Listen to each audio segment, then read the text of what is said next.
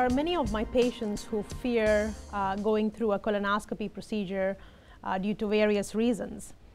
Some are fearful of the gallon of Golightly.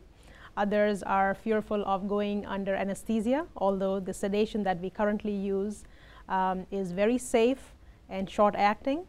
So the patients ask me if they can have a virtual colonoscopy instead of a real colonoscopy. The answer to that question would be no in most instances, because colonoscopy is a better and more sensitive test, for one thing.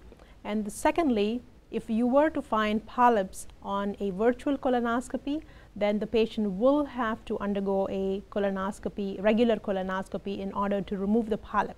So you will be duplicating the test, or rather adding to the cost of the test by doing a virtual colonoscopy first and then subsequently going through a regular colonoscopy.